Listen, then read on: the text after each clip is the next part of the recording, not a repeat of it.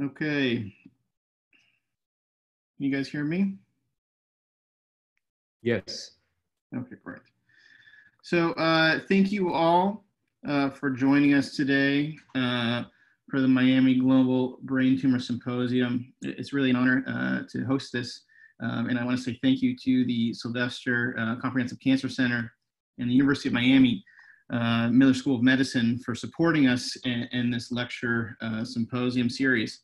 It's a privilege to provide education about skull-based surgery and brain tumor surgery, approaches, treatment to all those that are interested, whether it be medical students, residents, or attendings. With that, we'll start today's lecture.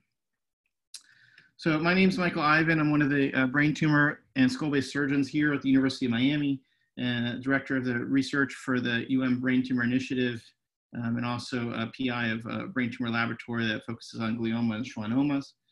And I want to especially thank my co-directors of the course, Dr. Ricardo Komotar, who is a professor and program director of our residency, and also the director of the Brain Tumor Initiative and Surgical Neuro-Oncology, as well as Dr. Morcos, who we'll be talking about later. But he is a professor and co-chairman of our department here at University of Miami and director of the skull-based program. So we still have a lot of people joining us right now. So just while we wait for everybody else to continue to join us, just to mention a couple words about our department here in Miami. We have one of the largest neurosurgery departments in the United States with over 25 faculty, 3 residents a year and 20 fellows. Specifically, our brain tumor program continues to grow each year, and it's been an honor to be a part of that while I've been here for the last 4 years. Specifically last year, we did over 1,250 cases of just brain tumors alone. And if anybody has any questions of clinical questions at the end of this, they're more than welcome to visit us at our Brain Tumor Initiative website or call us at our 1-800 number, 1-800-59-BRAIN. And although this symposium is happening during the COVID crisis, this is not a symposium that's really focused on that. There's a lot of great webinars going on right now. Specifically one yesterday at Lenox Hill with Randy, COVID in the brain, as well as this morning with Mount Sinai. I was part of their Telegram rounds talking about COVID and brain tumors. And so there's a lot of important information. But if anything, during the pandemic, we've all been able to kind of reach out electronically with telemedicine and these webinars to promote education and internationally and even learn from each other. Our department here obviously has not been as hard hit as in New York City, but luckily, but we did shut down. Interestingly, below here, you could see our clinic visits from March as they go down to almost nothing while we shut down everything during the peak. But interestingly, we've started to open back up as things settle out, and we've really been doing that because our ability to adapt to use telehealth. And we're over 50% now at our capacity of where we were before COVID, and we expect in the last week or two to kind of go back up to 70 or 80% of our clinic ability capacity, as well as open the ORs. And it's been really a privilege to be part of a department that's willing to kind of openly embrace the telehealth medicine as well as we did. So this week, the talk will be done by Dr. Morcos, and during the talk, there's going to be several time periods where we'll break and have a discussion. We try to make this as interactive as possible. At the bottom of your screen, you'll have a question and answer button, and that's really the easiest way for you to answer questions. All the panelists will be on live throughout the talk and be able to answer them either immediately, or we'll be able to interject and ask Dr. Morcos his opinion, and I think he'll be asking us as well. But to introduce them, we have Simon Hanft, who's coming from Rutgers University and is the director of minimally invasive brain tumor surgery. We have Brad Zacharia coming from Penn State, who is the co-director of Neuro-Oncology and director of brain tumor and skull-based surgery there. And Randy D'Amico, who's the director of Neurosurgical Services and a brain tumor specialist at Lenox Hill in the Northwell Health System in New York. And so I want to thank each of these guys for coming today and taking time out of their busy schedule to spend time with us. But without further ado, today we want to be thankful to have Dr. Morcos as our first keynote speaker of the Miami Symposium. I'm sure he doesn't need an introduction, but for those of you who don't know him, Dr. Morcos is a world-recognized leader in vascular and skull-based surgery. He's the co-chair of our department here at the University of Miami, and a past president of the Skull-Base Society and World Federation. But Dr. Morcos, more importantly, is in a rare category of a master surgeon and elite mentor for both faculty, residents, and medical students, where he teaches and inspires us all. And for me, it's been a privilege to be here working under him for the last 4 years as I grow my skull-base skills and become a skull-base surgeon. I cannot think of a better mentor to be learning with. So I want to thank Dr. Morcos for taking out time for his busy schedule to talk with us and also educate the world on skull-base surgery and brain tumor surgery. And before we switch over to him, just one last plug. This is a weekly conference, and I know a lot of you won't be able to stay for the entire thing because you're going back to surgery or whatnot. But next week we will be hosting Dr. Spetzler, who will be talking about evolution and transpetrosal skull-base surgery. So I invite you all back next week. You can find, we'll be sending out a new link and a new meeting number via our Twitter at Brain Miami, or visiting the University of Miami Twitter or Instagram, or myself, my Twitter, Instagram, which will be posted the new link tomorrow. So without further ado, I'm going to hand the reins over to Dr. Morcos.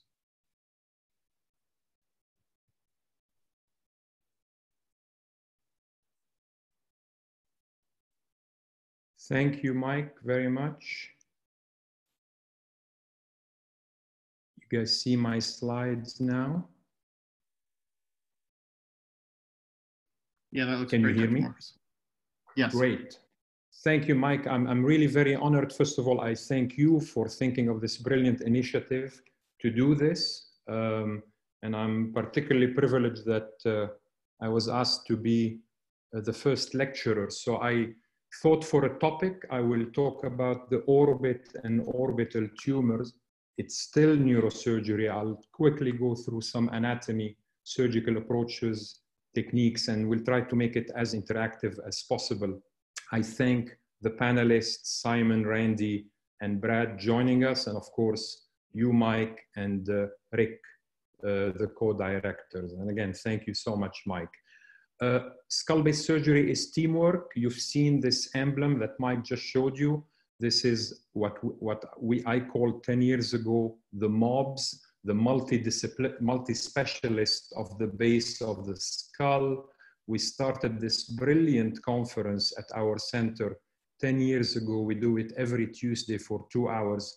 This is a long time ago. This is when we celebrated its first year. We were a small group then. We're about 4 times the size of people you see here. And it's a wonderful, wonderful educational opportunity, and of course, a service to our complex patients. We all learn from each other on a weekly and daily basis. So this topic, of course, is a fruit of this collaboration with the entire skull-base team. The orbit, anatomy, surgical approaches, few case examples, and then hopefully we'll open it up for some cases to be led by the panelists and you, the audience, even though we're delighted to see that you're a huge number. Just to remind you, I really cannot read any Q&A myself while I'm talking, so the panelists will interrupt me whenever they want verbally to ask me a question, because I cannot see the questions pop up on my screen. Let's get right into it. Anatomy of the orbit. I refer you to a wonderful paper by Carolina Martens, who worked with Al Roten many years ago, talking about that bony anatomy first. And we've got to start there to understand the orbit. Like Al Roten used to say, to put the puzzle together, you really have to study each piece alone. So the orbit, there are 7 bones that make up the orbit: the zygomatic bone, maxillary bone, lacrimal, ethmoid, a small portion, the orbital process of the palatine bone, sphenoid bone, and frontal bone. Then, of course, you can take each bone apart, and you must, the young people in the audience, the trainees, I highly encourage you to grab a skull and dismantle it and study it bone by bone. Otherwise, you truly will never fully understand the surgical approaches that you will be needing to do, and you will not understand the relational anatomy. And again, I cannot go into great detail today, but I encourage you to look at this paper, to go to the lab and do all this and try to understand where is this lacrimal bone, in which bone, between which bone and which bone is it situated, and what surgical approaches will need to go through which bone. Because as you will see, as I develop this talk, this is a 360-degree issue when we discuss orbital lesions. You've got your lateral wall, you've got here the tiny contribution of the palatine bone at the back of the floor, you've got the inferior orbital fissure, you've got the superior orbital fissure, you've got from a dissection of Roten, of course, the contents of the orbit. Now, so for example, what are the 7 muscles? Levator palpebris, superior rectus, inferior rectus, medial rectus, lateral rectus, superior oblique, inferior oblique. But only 5 of them make up the annulus of Zinn, and those are these 5 muscles. And then again, something that every trainee should remember, what goes through the annulus of Zinn and what doesn't go through the annulus of Zinn. A quick mnemonic is LFT, lacrimal branch, frontalis branch of V1, and the trochlear branch. LFT are outside annulus of Zinn, so is the inferior ophthalmic vein. Everything else is within the annulus of Zinn. Beautiful dissection from Roten again, chasing the ophthalmic artery that is starting medial, then under the optic nerve, and then over the optic nerve. And then what does it do? Well, it has medial branches that will form the anterior and posterior ethmoidal arteries. It has lateral branches that will form the lacrimal artery. And of course, the all-important retinal artery and the small branches perforating the undersurface of the optic nerve. You have a very good view here of the lacrimal branches laterally. You have an excellent view of the anterior and posterior ethmoidal arteries that are of great importance, particularly endonasally, endoscopically, when we enter the medial orbit, or transorbitally when you want to divide those branches for a bloody tumor. And of course, they carry on into the dura, the falx, and of course, the recurrent meningeal artery that comes from the ophthalmic artery.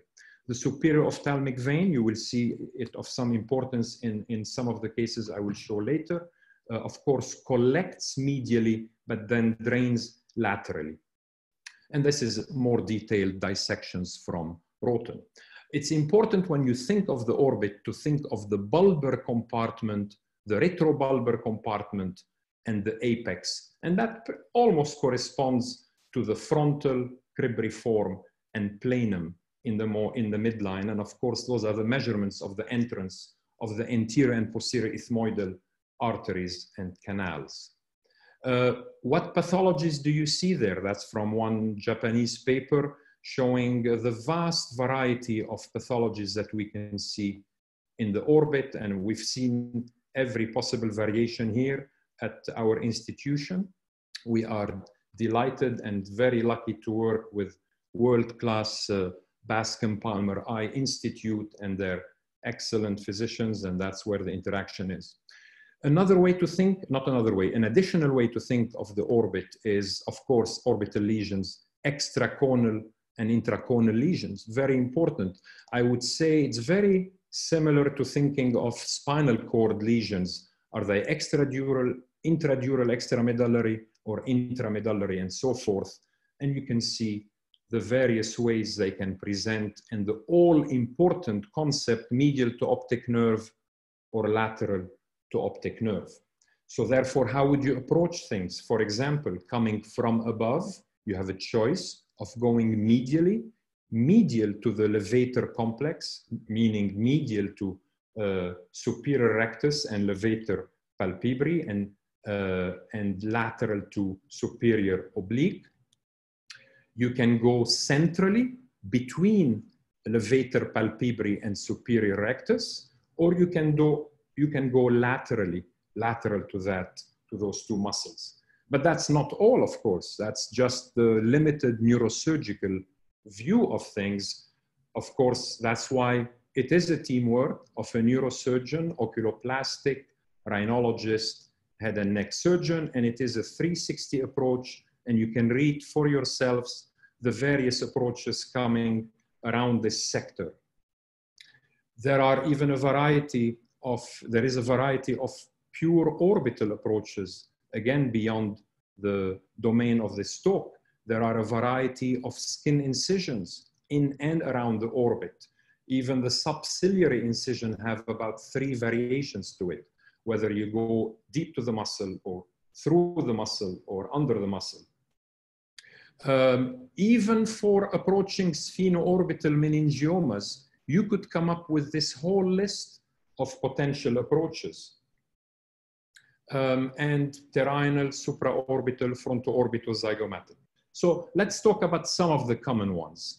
Again, I'm very aware that the audience is made up of very junior people and probably very senior people as well. So the senior people will forgive me for being a bit basic in some of the things I'm going to show. But this is your basic cranio-orbitozygomatic, which is like a workhorse for the orbit. This is a subfascial approach. Again, this is from Rothen's dissections. Submuscular, temporalis lifted. I like to use the 2-piece approach versus the 1-piece. This is a full COZ approach. These are the osteotomies taking you back almost to the superior orbital fissure and definitely down to the inferior orbital fissure. This is kind of a little outdated, I would say. This is a so-called spectacle burr hole that gets you partly into the orbit, partly into the intracranial fossa.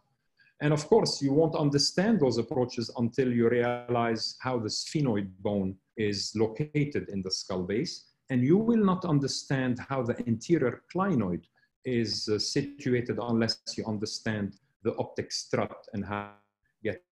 And that's a view after a COZ, and that's a frontotemporal dural fold, and that's exposure of the cavernous sinus. Interdurally, I call this la Hakuba Dolenk, and then you can see your anterior clinoid in case that requires to be resected. Many years ago, I described with Ernesto Coscarella and Mustafa Bashkaya, little variation to this, how to peel this cavernous sinus, and Dolenk had done it this way.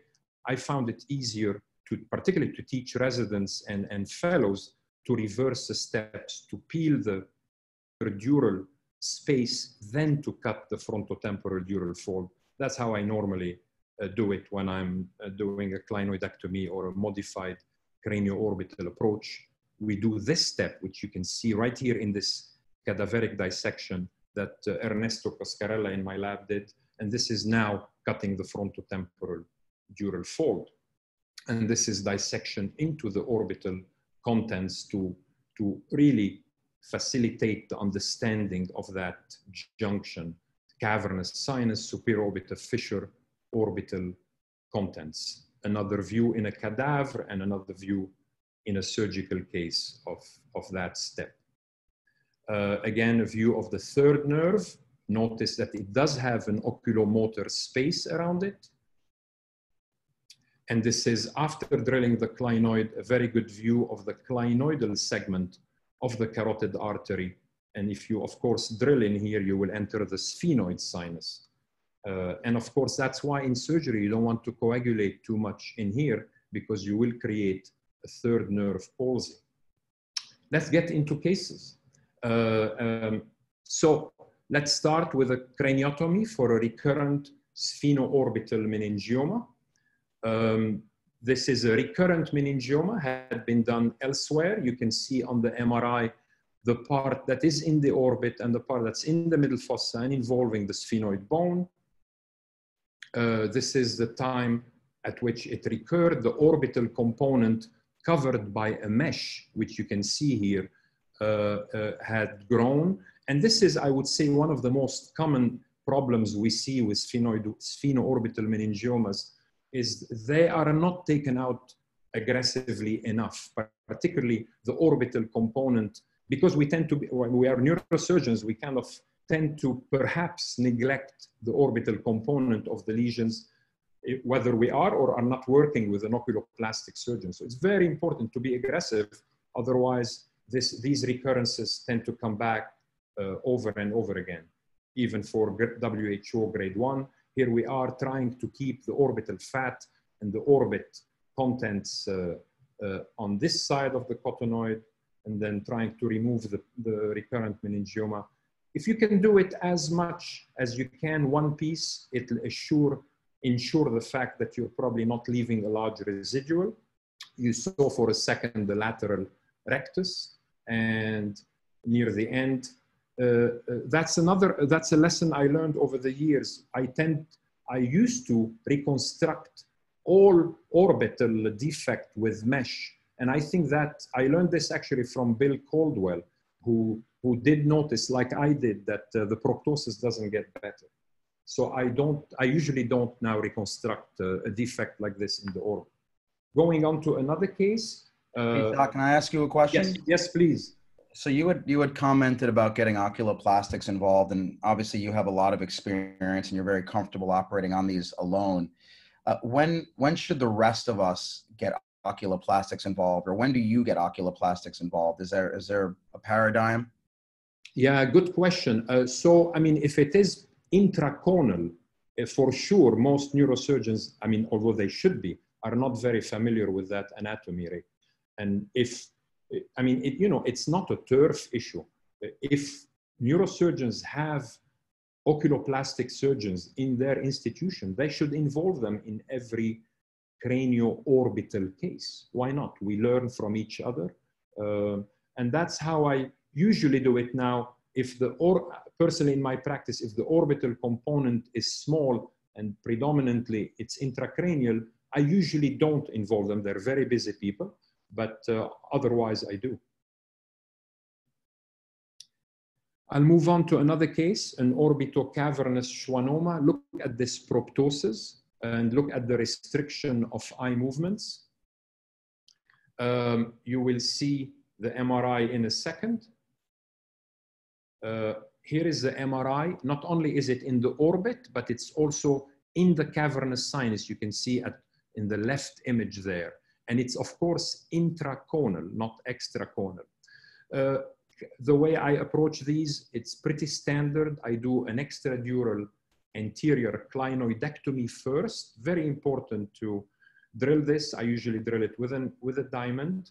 Then you have to completely decompress the optic nerve before you start manipulating the intraorbital contents, and how you can lose vision by being too rough on the optic nerve if it is not decompressed. So I'm show you in a second. Well, we skipped the optic canal, but here is now the tumor, and it's the V is sped up. You can see the classic schwannoma. So you deal with the orbital content. When that is done, then you address the sinus component. Here is the Hakuba peel. This is foramen rotundum. It's always venous ooze going on there. I usually like to use Eviseal or powder gel foam. I think you will see it in a minute to stop the venous oozing, but you have to stay with it. You have to keep peeling those two layers, because from each other, the tumor is on the other side of this layer. Of course, we're using monitoring intra-op of the nerve 3, 4, and 6. And I will decide in a second where to open. After direct stimulation of this area, I decided that this is a relatively bare zone. So now you open that layer of the dura to enter the cavernous sinus, because what is it that we need to do? The orbital component is gone, the cavernous sinus is not gone. We need to connect both compartments, annulus of Zen and superorbital fissure. You will see in a second this component of the schwannoma. And there it is. Of course, it's very different from dealing with a fibrous meningioma. The pathology really dictates this. Again, use liberally the EVC and grab hold of the schwannoma and work. I like this sucker because non-traumatic, non-sharp edge. And you use traction, counter-traction, and peel it off the cavernous sinus nerves and off the cavernous carotid artery. And when that is done, the cavernous carotid artery in view, I need to make sure I haven't missed any tumor in the superior. So I will put an instrument that goes from the cavernous sinus into the intraconal space to make sure I've taken everything, and was satisfied that that was done. There is a completed resection. Here is V branch preserved medially, and I'm just making sure I haven't missed anything else. Jacques, question from the audience. Yes. In these cases, when you get down to the last part of the schwannoma or meningioma, if you find it wrapped around the nerves, what's the threshold there to stop and radiate the remaining residual versus to manipulate the nerves and keep going? I would say the pathology dictates it, Mike. Most meningiomas, we will leave residual for sure. Now, the soft ones, you know, I've been surprised with some exceptional soft ones. You can peel them out complete. Most schwannomas you can remove if you stay with it and work your way around it. I'm talking about neurofibromas. I'm talking about well-behaved soft schwannomas. Most of them, most trigeminal schwannomas are resectable completely. Now, if reason you feel you're adding insult or injury to the cranial nerves, certainly you can leave a peak, follow it, and then consider radiosurgery. You know, just another question. You mentioned connecting the cavernous sinus through the annulus in, and you're doing that specifically to be able to tell if there's any residual, right? You don't actually open the annulus in, you leave it closed. Oh yeah, of course. No, what I meant is maybe I misspoke. I put a probe, an angled probe, to make sure, you know, you haven't left a rim of schwannoma hanging at the junction. Could you use ultrasound in a situation like that also to take a peek? You could, but you know, it's so, I mean, I'm not very good at reading ultrasound in the orbit. It's going to be messy with the edematous muscles. You could use an endoscope, of course, similar to the transorbital endoscopy corridor. I've done that, you know, as endoscope assisted. And Jacques, you also mentioned something about monitoring. Do you routinely monitor 3, 4, 6, or do you do it selectively on these cases? I routinely monitor if I'm going to be in the orbit or the cavernous sinus. Yes, there's no reason not to. Our techs do it so easily with the electrodes at 3, 4, and 6 anteriorly. Why not? Now, unlike a seventh nerve, you know, they fire all the time, so it doesn't mean you're injuring them. I monitor mostly to stimulate the nerve when I'm not sure what nerve I'm on. It's not to listen for an audition, you know, a feedback that are you pulling too hard. I'll give you another example of a dermoid tumor. I'll go quickly on this one. I'll show you a classic dermoid. I apologize. Here it is. You can see it there. You can see it on T1. You can see the fat content. There it is on CT scan. Classic dermoid, cavernous sinus and orbit. Fairly easy to remove. You may have to leave a capsule. I'm not going to go through the whole step. It is a cranioorbital again. Very important to drill, unlock the superior orbital fissure so you can peel the interdural, to do the Dolling Hakuba technique. And here is the peeling. I want to show you this video because, again, for the younger trainees, I want to show you a very good view of V2 at rotundum. I will speed up. There it is. You see there is V2 at rotundum. Often use V2 as your landmark to start the peeling. There is V2, then you peel back, then you enter the lesion, and it's going to have classic dermoid stuff in it, and it's going to have pieces of hair, and there is a cavernous carotid artery, and otherwise it's fairly straightforward. He did have a third nerve palsy pre-op, and he had it exactly the same post-op. Lots of variations on orbital approaches. Here are your pure transorbital endoscopic approaches. Chris Moe in Seattle should be thanked for this, really, for popularizing this many years ago. There are many multiportal transorbital endonasal endoscopic approaches.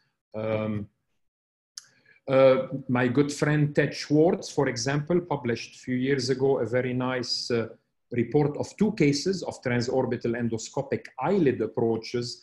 But he was very careful to say, and I use this as a warning, you cannot resect giant lesions with this approach. As he showed in these 2 cases, you can do it and debulk the orbit, decompress the orbit, debulk an ossified, a calcified intraosseous meningioma like this. You will not be able to achieve truly a completely radical removal of every piece of bone because of the tunnel view you have.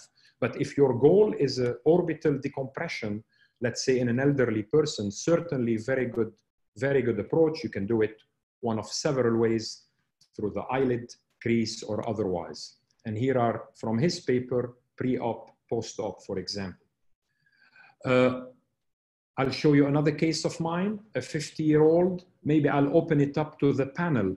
Panelists, this is a 50-year-old female with gradual decline in visual acuity on the left eye. And I will point you to this lesion up here. This is sequential CT cuts. Here it is on coronal cuts. Here it is on MRI. This is flare. This is T2. This is a T2 here. You can see that, you can see here in relation to the optic nerve. And I point your attention to T1 without GAD and T1 with GAD. Mike or any of the panelists, I don't know, Mike, you direct it. Who would like to give an opinion here? Yeah, I mean, let's, Brad, any thoughts? First of all, what do you think it is? How should we approach it? I mean, this looks largely, it looks to be extraconal there, and obviously looks medial to the optic nerve. So I think either maybe an approach, either an endoscopic endonasal approach, or maybe through like a medial canthotomy to get to this. Coronal would be nice, but that's kind of my initial thoughts. Randy, sorry, I had muted my own laptop with one of the video. I may have missed the beginning of what you said. What was your advice? Yeah, again, I think this looks extraconal, medial to the optic nerve. You're going to take an approach that brings you medially, either an endonasal or something through maybe a medial canthotomy. The enhancement maybe suggests something like an hemangioma. You think it's a meningioma? Hemangioma, sorry. Okay. Yeah. I agree with you. I don't have the video of this case, but I have a video of a very similar case. It is, well, yeah, I still call them cavernous angiomas, hemangiomas. It has various nomenclature. I completely agree with you. Endonasal is perfect for this. Here is the view, of course, with our wonderful rhinologists. That's our whole endoscopy endonasal program, of course, is thanks a lot to our very talented rhinologists with whom we work daily. You open the periorbita here. You go between inferior rectus and superior rectus. You may have to coagulate the orbital fat to get it out of the way. And here is inferior rectus. You have to go between the 2 muscles. And the key is with these cavernomas, don't take it piecemeal. Once you grab it, don't let go of it. Here I am grabbing it and I'm doing again traction, counter traction. You may have to cut with endoscopic scissors, whatever it is. Do not cut through it. It will be very hard to chase the pieces. And that's a classic cavernoma of the orbit at the orbital apex. And you make sure that you got it all out by looking at the surface of it. And then to reconstruct, there is no CSF leak here. We like to use alloderm at our shop here. And the post-op is, it's a gross total resection. Again, a comment from the audience, you know, and I think it all depends on the the symptoms that are ongoing here. But you know, gamma knife versus surgery for these kind of lesions. Oh, I don't know. I'm not very excited about gamma knife at the orbital apex, and certainly not for cavernous angioma. I mean, as you know, our the tolerance to the dose needed, and that's number one. Number two, I'm not convinced that it is effective on cavernous angiomas. Another very similar example, and I would say that's the second most common lesion you may want to do an endonasal approach at the orbital apex, is this, and this is a schwannoma. It's an intraconal schwannoma. Again, I selected in this case endonasal approach. This is the left side, just to show you a little bit how the pathology, it's exact same approach, but of course it's a schwannoma typical appearance. Again, I would say the same advice I have, unless it's very large, try to keep it as one piece. Sorry, I missed it. So once you have it, just try to keep it all one piece and use traction, counter traction. And then of course, inspect, make sure you haven't missed any other pieces. Jacques, is there a size where you would say it's, you know, it's obviously too big to go endonasal, and which approach would you switch to get like that? Well, I would say, Randy, as long as it is completely medial to the optic nerve, I'm very happy going pure endonasal. Once we start becoming above optic nerve or under the optic nerve going laterally, much safer to come from above. Now you could also consider transorbital endoscopic. I just don't have as much experience with that as I do with the other superior approach. An unusual but often essential role for the neurosurgeon in the orbit is this. Now they're rare. I'm going to skip through those slides quickly, but carotid cavernous fistulae, now that's my vascular hat speaking here, but carotid cavernous fistulae that our endovascular colleagues for some reason cannot get access to treat them.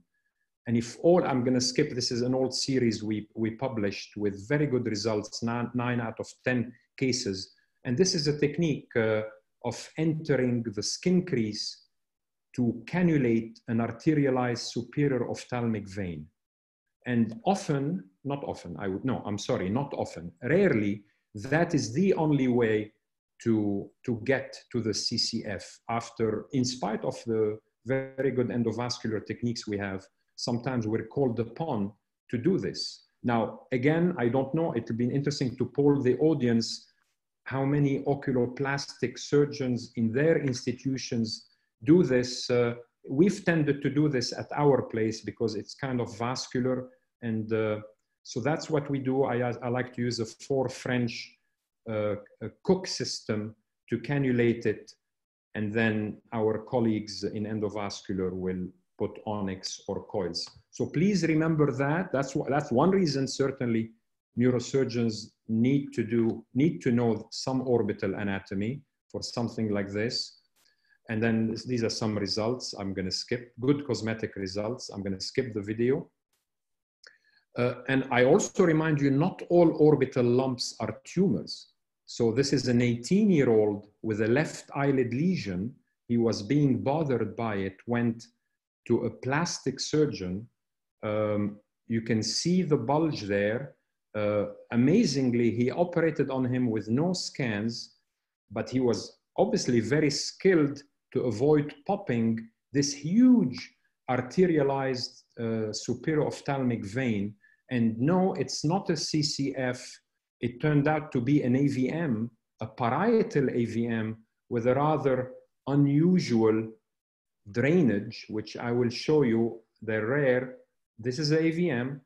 Look how it's draining way into the orbit. And that's how this AVM was discovered. So I took the AVM out, and I'm going to skip that. And the vein is what became, of course, venous, not arterialized. Another question that comes up, we all think of intrinsic lesions into the optic nerve are inoperable. We had a recent case, I'm going to skip through some of the slides, a lady who suddenly lost vision in the right eye.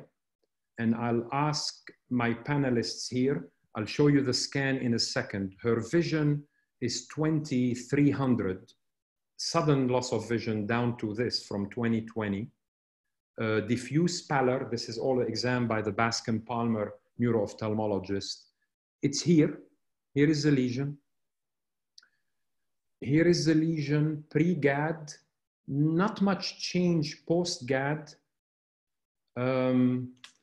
Maybe Simon, you want to handle this one? So young woman with sudden visual loss, very poor with this, I guess, I don't know, what would you call it? Chiasm, orbital apex, well, how would you call this one? Yeah, I mean, it definitely looks like it's traveling into the chiasm there.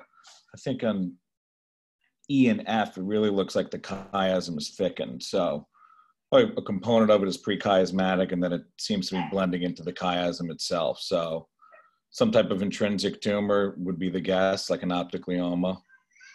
Yes, I agree with you. That's what I thought. I thought, boy, that's bad news for her. So we went in, we thought, well, we at least need to get a biopsy and decompress it. Look, I'm sorry, I should have shown you these images too. This is, of course, the differential diagnosis. And look what we found at surgery. It's a cavernoma of the optic nerve. But look at the very nice, I'm going to mute this because it's narrated. Look at the view. This view here, classic cavernoma. I looked at it, I said, that's it. I'm going to blind this patient, but she's very poor already. So I took my time and took it out of the optic nerve and chiasm. And at the end,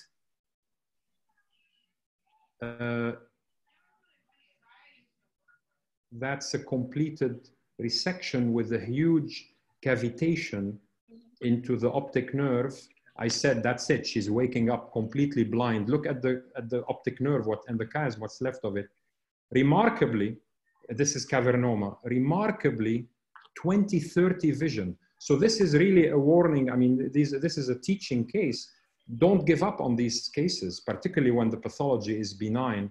And with meticulous resection, you can improve an exam like this. And this is her visual field post-op, her optic disc, an optic nerve, her OCT, and so forth.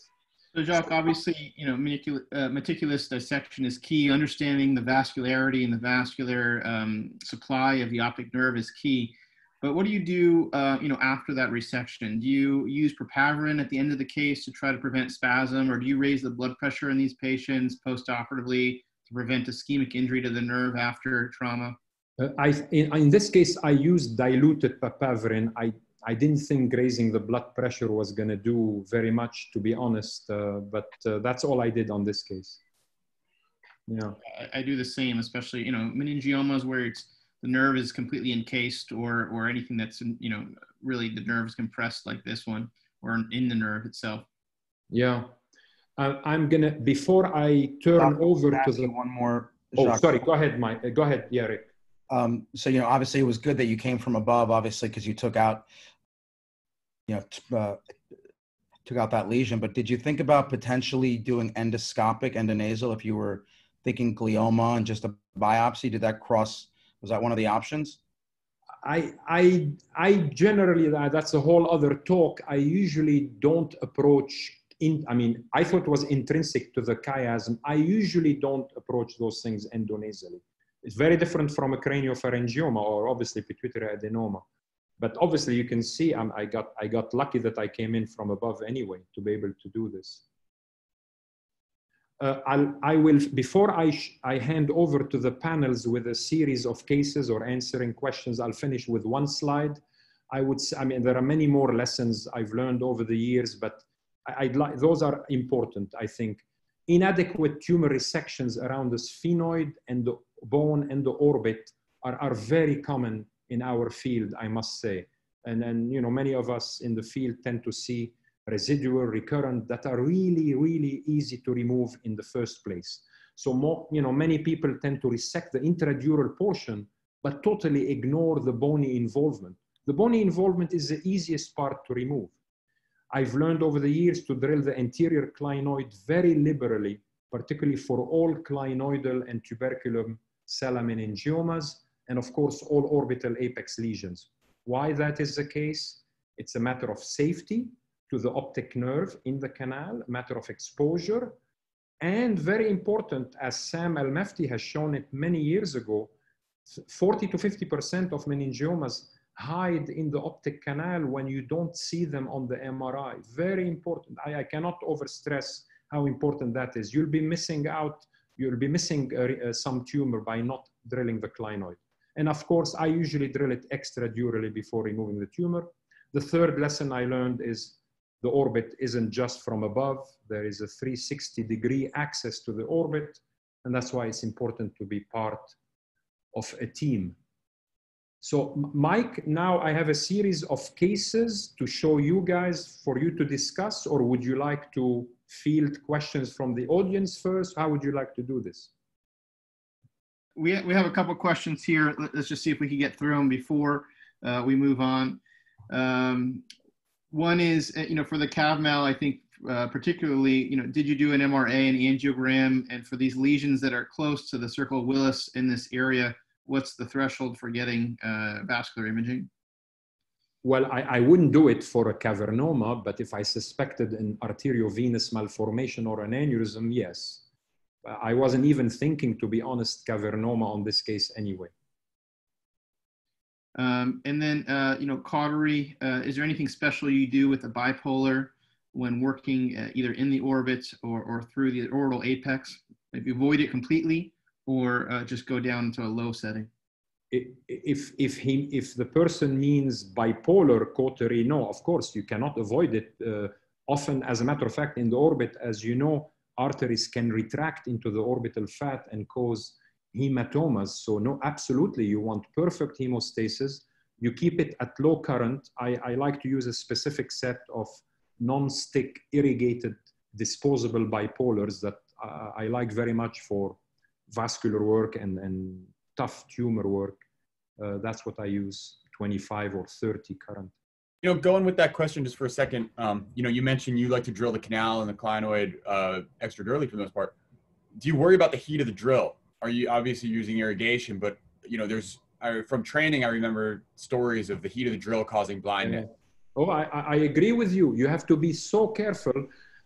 These videos I showed are not the ones that show the drill I currently use. I'm not going to mention company's name, but it's a curved drill, low power, covered all the way to the tip of the drill, and but you still need irrigation.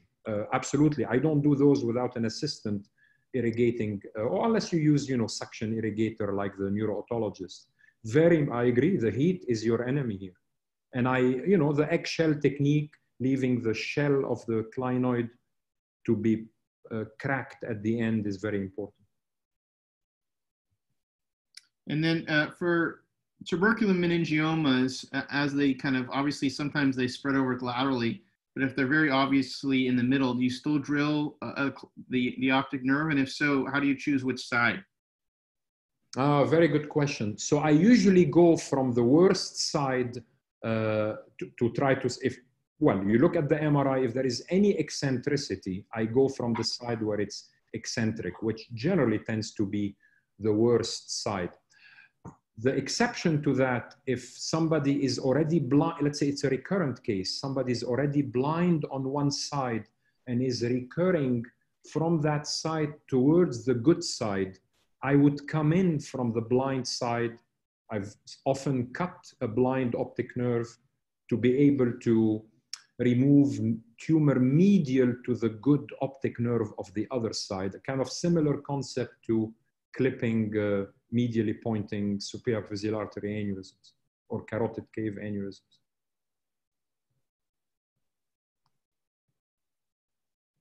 We've got a few questions about hyperostosis, and we've had a few questions about radiation and whatnot for this. You mentioned you drill it away, you don't repair it at this point either, right? You're just, are you packing fat in there? Are you putting some sort of, material overlaying it? You mean on the orbit? Yeah, when you're coming intracranially, removing maybe the lateral orbital wall or the orbital roof. Yeah, nothing. I only rebuild the outer skull. And again, I mention him again, Bill Caldwell and I have a very similar experience. We've given similar talks. We've both learned that if you rebuild with a mesh, that proptosis doesn't get better. Now, you could certainly rebuild it with a very convex mesh to prevent herniation of the brain into the orbit. But to be honest, it doesn't seem to be necessary at all. That's what I've learned in more recent years. But what yes, about, for sure, you rebuild the outer skull. What about, you know, everyone's, I think the fear is always pulsatile exophthalmos. Do you see that a lot? I mean, never seen it on a permanent basis, never. I have seen it, I would say, 3 times on a temporary basis. And the longest one was actually a bishop not too far from here, lasted about 4 months, but completely went away because of the scarring. I have never had to revise somebody because they have persistent pulsatile exophthalmos. Interesting. And then, you know, you quickly went over the Hakuba dissection in order to understand the clinoid and the meningo-orbital band, but there's a couple questions here about, you know, avoiding cranial nerve injuries while you're doing that dissection. How do you know how to cut the meningo-orbital band? And I think your technique is really, you know, well taken by the residents and early junior faculty. So maybe if you just want to talk about that one more time. Okay, so, you know, it's a long topic, but I don't want to take too much time. So first, we need to orient ourselves after we've unlocked the superior orbital fissure. And, you know, again, for the younger trainees, they get lost a little bit early on. And that's why it's important to go to the lab, understand what's the greater wing of the sphenoid, what's the lesser wing. Once I've unlocked it, I've identified periorbital. Then I go and find V2. Rotundum is your friend. You find V2 lateral, and then you dissect those 2 layers. You go in the space between the 2 layers from rotundum going medially. That takes you into the superior orbital fissure proper. So your vector of dissection is from lateral to medial, from anterior to posterior. Then you will see, I know it's tough to express it in words, then you will see the tip of the clinoid from the middle fossa. That's what I need residents and fellows to understand. If they understand that point, they'll understand the whole surgery. You will see the tip of the anterior clinoid from the middle fossa, then your the frontotemporal dural fold will be hanging in mid-air. You can cut it, and then the clinoid is completely exposed to drill. If I may chime in here, Jacques, this is Walter Jean. There is, on that topic, a different school of thought, of course. The other school of thought is that you're cutting the meningo-orbital band to make that peeling easier. So you're doing it A to B, this school is more B to A. If you cut the band early, you can actually do the Hakuba a little bit easier because it starts the Hakuba for you. So countering thoughts here. The other thing about avoiding injury is that as you cut the band, you follow the contour of the temporal dura. Instead of cutting towards the apex of the orbit or towards the clinoid, you're cutting anterior, posterior, lateral, and medial, following the contour of the temporal lobe. I've never had a problem with third nerve with that. But you've made my point, Walter. I love to see you here. Fantastic. For experienced people, makes no difference whatsoever. But trust me, for young residents, you ask them if they haven't done this enough. The only reason I switch the steps is to be able to teach the residents. They will understand the anatomy better by flipping the steps. But of course, at your level and experienced levels, you might think that what I'm saying makes no sense. It's really for the young, inexperienced surgeon that it helps. Okay, thanks. You want me to throw in cases and you guys discuss, or what would you like to do? I think we have a few minutes, so maybe we could get through 1 or 2 cases, and then we'll. Just wanted to jump in with a quick question, if that was okay. It's very uncommon. I find myself intentionally going into the cavernous sinus, but obviously there are lesions, meningiomas, and such where there's enough of an intracranial extent that you'll do an operation to remove that and then maybe not travel into the cavernous sinus. So these patients are presented with a lot of cranial neuropathies, Jacques. I'm just wondering, what is your counsel to patients in terms of recovery of those neuropathies? And I see them in 2 general forms. Either it's a chronic worsening, or sometimes people develop a very acute decompensation very rapidly. And does that kind of influence how you counsel the recovery? Yeah. Well, Simon, as you well know, I cannot answer you without talking about what pathology we're talking about. Are you talking meningiomas or in general? Or Meningioma primarily. Yeah. Chronic ophthalmoparesis due to a meningioma in the cavernous sinus, you're unlikely to make it better with surgery. Now, if it's extreme and you have severe ophthalmoparesis or ophthalmoplegia, this is a young patient that may have failed gamma knife. Again, I don't have, this is probably another topic, pure cavernous sinus. I have done cavernous sinus exenterations to quote unquote save lives, particularly in WHO grade 2 meningiomas that have failed everything you've thrown on them. But maybe that's not what you're exactly asking about. I'm very conservative. The quick answer to you, I'm very conservative with intracavernous meningiomas that have minimal ocular disturbance. I will intentionally leave tumor there. As you know, and I do gamma knife as well, as you know, many of them actually, their ophthalmoparesis can get better with radiosurgery, and that would be my first line of management. I'm not sure if I'm fully answering your question. No, that does. That absolutely does. Yeah, it's just a, you know, obviously you don't often see great recovery. And so I'm just wondering kind of how you describe that to the patient in terms of their expectations when they go into these operations. Yeah, Tom Origitano had a wonderful, he always has wonderful things to say. He used to say there is no such thing as a little bit of diplopia. It's like either you're pregnant or you're not pregnant. There is no such thing as little diplopia. Either you have it or you don't, you know?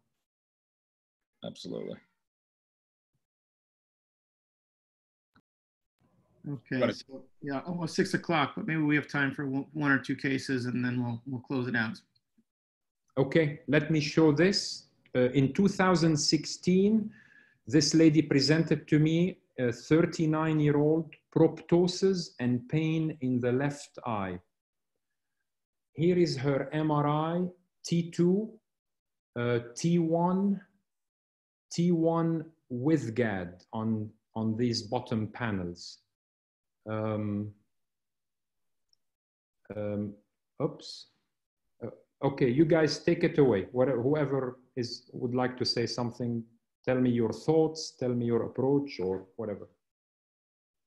What was the age again, Jacques? 39. Yeah, I mean, obviously a tumor in the anterior skull base, avoiding the anterior skull base and the medial aspect of the orbit. You could see the middle rectus being pushed laterally and kind of going up in the ethmoid sinuses there. Very anterior in the skull base. It looks like minimal enhancement. It's hard to know if a lot of that's hematoma or whatnot, but you know, because of the young age, you know, you could think about, and it looks like it's pretty well rounded. So I would think of more of a slower process, you know, maybe like a JNA, but also you can't rule out malignancies as well in the anterior skull base. But I think an endonasal approach is definitely possible, although if you have a dural defect going this far anterior, it could become a problem. But I think coming endonasal would be a reasonable approach. Any dissenting opinions from the panels? No, I think that sounds like a pretty kind of reasonable kind of walk through this. I mean, CTs are always nice, see what kind of true bony erosion there is, get a sense for the chronicity of this. Yes. You know, sinonasal malignancies also kind of pop into place. It doesn't as avidly enhance to something like you might expect with like a SNUC or a carcinoma. But those are things that you think about too. And I agree with the repair issue. This anteriorly basically erodes through the frontal sinus. Here, yes. So I thought it was going to be benign. It's kind of very nice and smooth. I'll skip through it quickly. We did go endonasally. I'm putting this case again it's a rare pathology, but please always remember it, young people. Juvenile active ossifying fibroma. It can mimic fibrous dysplasia. It's benign, but very locally aggressive. And I'll demonstrate this. We went in, we didn't remove it completely. We left a small piece. This is it 6 months post-op. This is it, 2.5 years post-op, starting to regrow. We should have been more aggressive the first time. So 3 years post-op, recurring. And then a couple of months ago, we brought her back and did a much more radical, same approach, endonasal. Again, as you know, you can reach all the way to the mid-coronal plane of the orbit by going endonasally. And this time, I think we did a much better operation for this young woman. So please, again, the young people in the audience, JAOF, very important, but rare pathology that can mimic other bony lesions. And Mike, maybe I'll show another one. 67-year-old, several years of decreased visual acuity, left eye, proptosis, only has hand motion in the left eye. Panels, let me know, you guys tell us your thoughts, or I don't know if the audience want to chime in. Mike, I don't know if they send you. There's some answers coming in slowly here, so maybe we'll just give them a minute. Yes.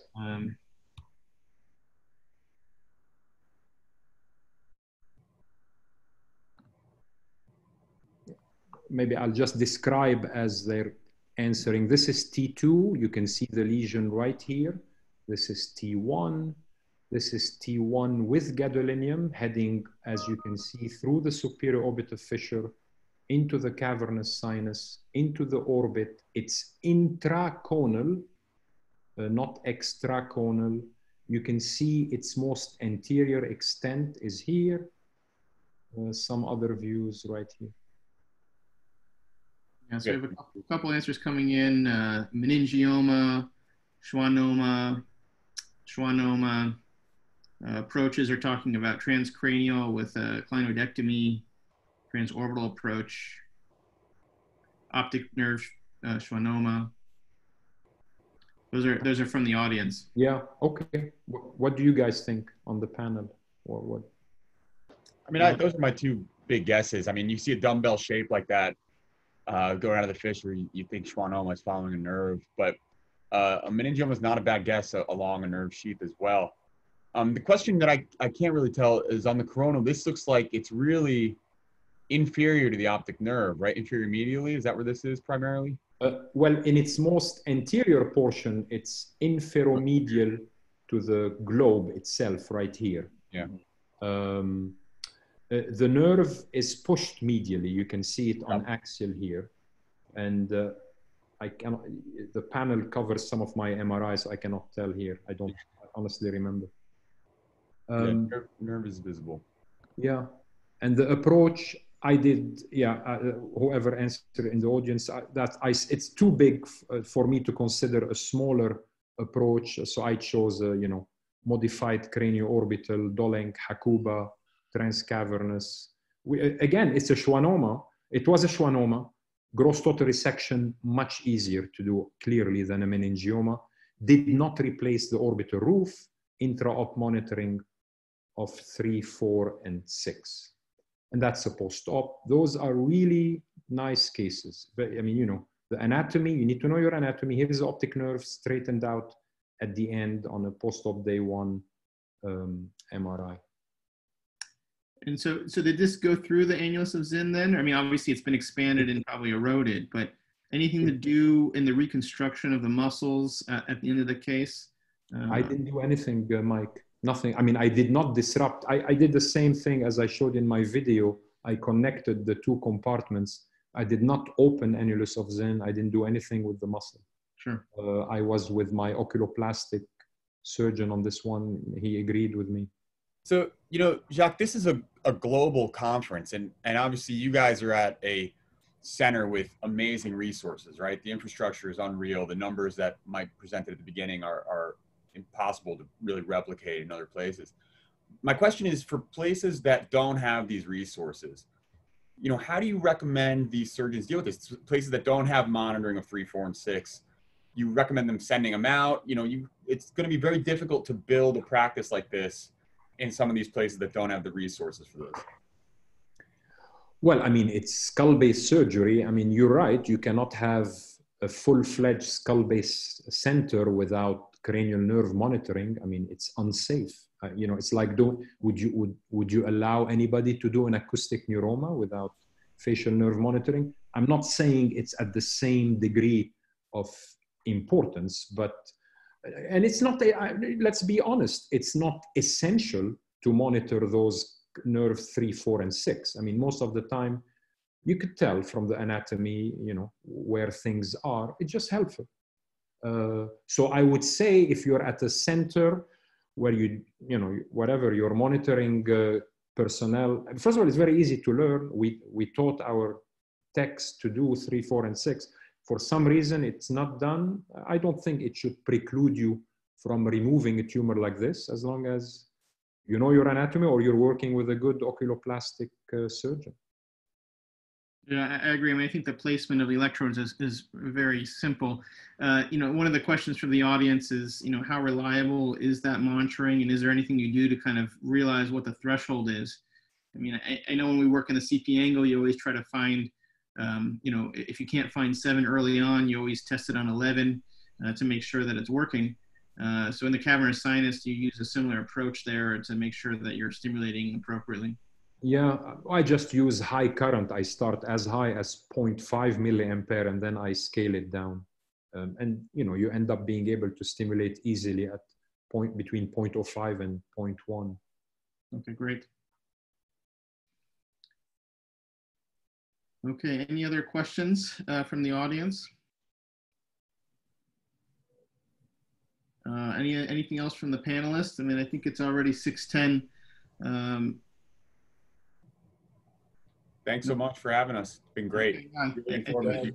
Yes, Unique talent, and you know, great to hear from you.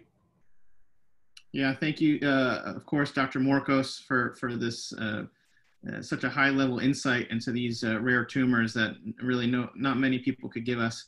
We've had a ton of people, over 400 people, kind of chime in and say thank you and give us comments throughout the lecture. And so I thank you to them as well, and especially thank to all the panelists to help us go through everything here today. Again, I'm just going to go back to my screen here at the end. You know, please join us next week. We're going to have a very similar seminar with a lot of interactive components to it. Try to get as many panelists as we can to also comment. And I'm sure it's going to be equally spectacular as it was today with Dr. Sylvester next week. We'll be sending out, it'll be a different Zoom meeting number and a link. So please follow us on the Twitter, and we'll be sending out how to register for next week's conference by tomorrow. And Mike, the biggest thanks go to you for thinking of this and putting it all together. And this is the beginning of a wonderful initiative that you started. Congrats. Thank you. Okay, everybody stay safe. We'll see you next week. See you guys. Thank you.